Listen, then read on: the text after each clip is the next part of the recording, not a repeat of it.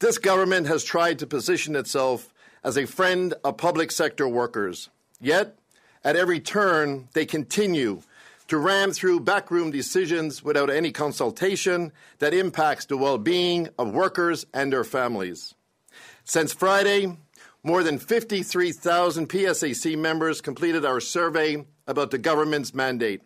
The results are stark and strongly support all of the research about the benefits of telework on workers' productivity, job satisfaction, and work-life balance, and the harmful impacts of mass commuting on the environment.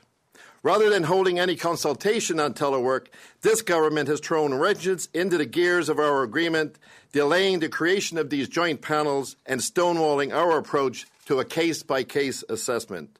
Workers feel betrayed, and we will be using every recourse we have available to fight this mandate and enforce a telework model that works for workers. So the hybrid model continues to exist. A hybrid working environment continues to exist.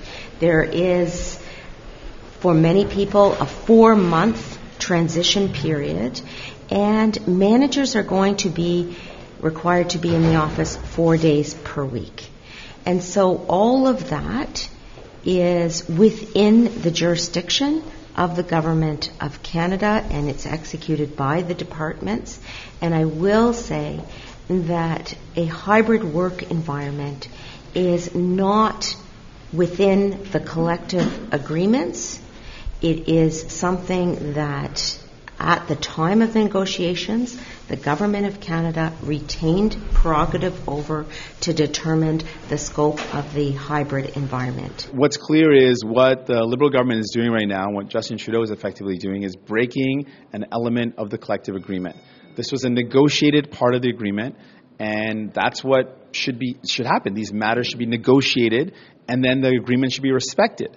And what the Liberals are doing are disrespecting that agreement, are breaking an element of it, and of course the workers should be able to count on our support to stand with them, to apply pressure on the government to make sure they follow up and follow through with their word.